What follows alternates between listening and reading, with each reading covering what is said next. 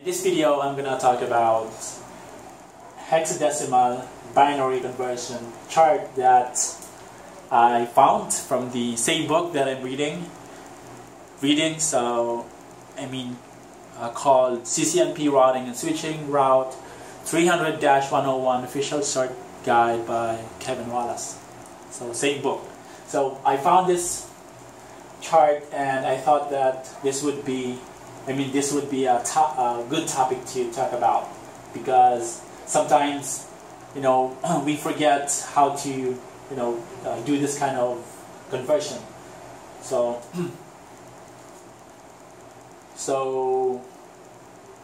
as you may know that IPv6 addresses are composed of hex numbers, not decimal numbers. So for example, this IPv6 here, each character or digit is actually a hex number, not a decimal number. So I'm going to talk about this a little later, but for now let's just focus on this chart here. So I've got hex, binary, hex, binary. So this is just this second column here, set of columns, hex and binary, is just continuation of this first two columns. So it is, hex is actually hex starts from 0 through F.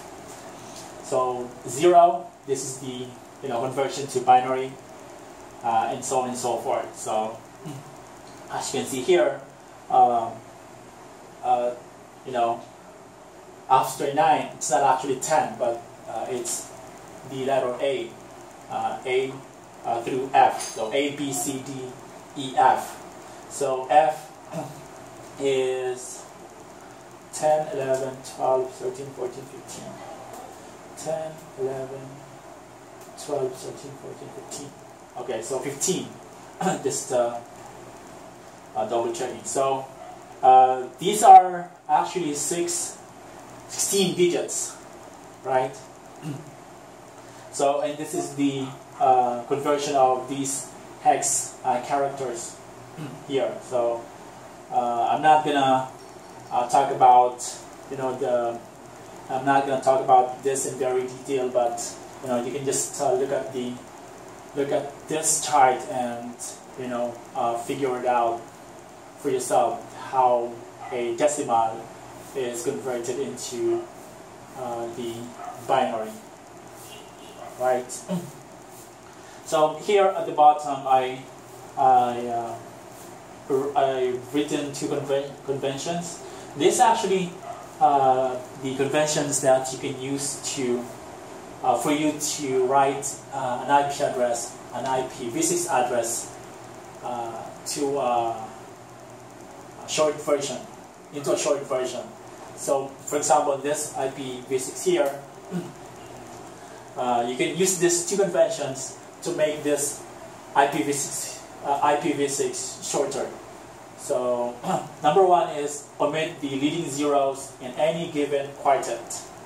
And by the way, each segment, like this FE00, 0000, these are called quartets.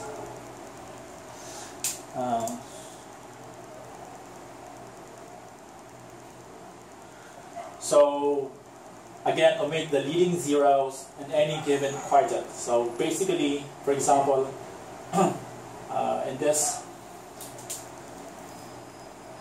1, 2.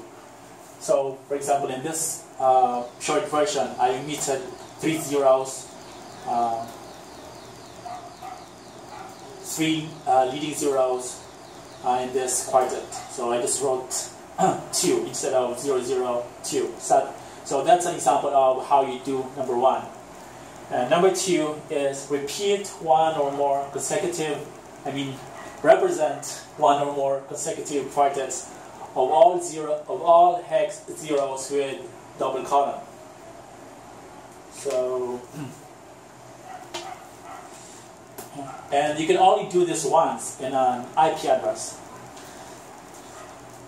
But only one such occurrence in a given address. So, like I said, you can just do it in a single IP address. Okay. So let's talk about this IP address here in detail. So, like I said earlier, each section is called quartet, and each character is actually a hex. A hex number. And it is organized to 8 quartets. So 1, 2, 3, 4, 5, 6, 7, 8. And separated by a column. But of course, if you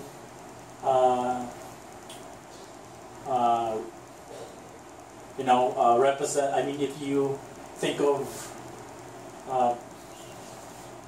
bits, these, if you count this and convert, if you convert these hexadecimals here into bits, it's going to be 128 bits. So that's why it's called 128-bit IPv6 address. So, as you can see, I got 2 versions here. This is one version, so you can use these 2 conventions to just omit. That's gonna be number 2. Represent 1 or more consecutive quartets of all hex zeros with double colon. So instead of writing all these 2 quartets, I just wrote double colon, and of course I'll omit the leading zeros, so I just wrote 2. And you cannot do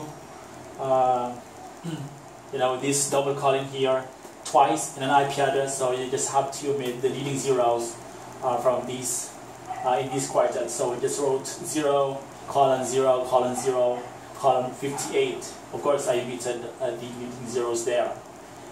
And number 2, the other version of the other short version is this. So as you can see, I omitted the leading zeros, so I just wrote 0, colon 0, and colon 0, and I used this convention here, number 2 convention. I just wrote double colon and omitted the 2 leading zeros before 58. So that's it for hexadecimal and binary conversion chart, and how you would write an IPv6 address into a short version IP address. So, yep, that's it in this video. Thanks for watching. Bye.